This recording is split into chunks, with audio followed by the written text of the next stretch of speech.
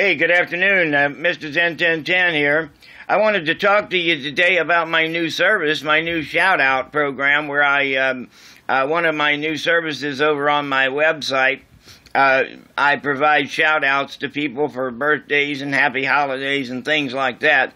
But I was going to do a video tip today on the service return, but I thought I would do something a little bit different. I wanted to ask you a question about tennis for any of you tennis players out there. I know this doesn't go to a whole group of a whole lot of numbers as far as YouTube goes, or for other people on that are watching videos. But you tennis players out there, you might answer this question. It would be about the service return. And in tennis, you know, the second shot that happens in tennis is the service return.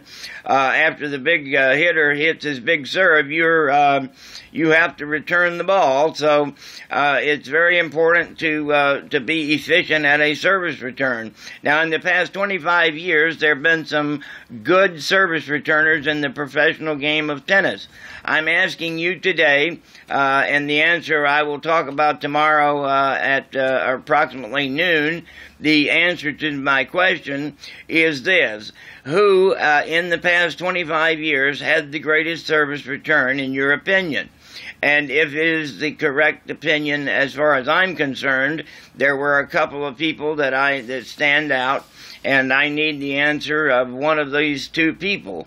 And if you're the correct answer holder of this particular question, then I'm going to issue give a free shout out, a video produced by myself for a minute and a half, for a shout out to the person of your choice, which will appear on YouTube and possibly some other places depending on what we discuss.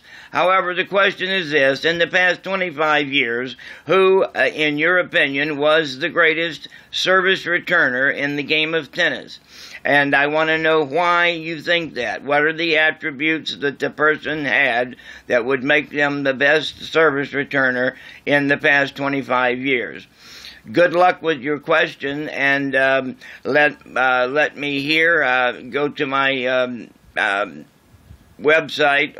It's a blog, actually, and answers start here.blogspot.com, and my web or email address is on there, and email me with the correct answer, and I will present you with the and make the announcement of who you are and what you want here.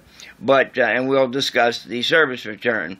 So have a good afternoon, and watch out, because I tell you right now, boy, when they start serving like Roscoe Tanner used to from Lookout Mountain, Tennessee, that boy could serve, and that Mr. Andy Roddick right now, these boys can flat fire a ball across the net now, 133, 134, 135 miles per hour. That's nothing to shake a stick at, buddy.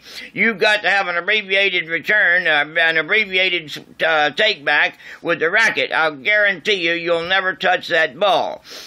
So get together with me later about these tennis tips on the service return, because you'll never return Mr. Roddick's serve. I'll guarantee you that. Good luck to all of you, and we'll see you again soon. Bye-bye, and happy New Year, folks.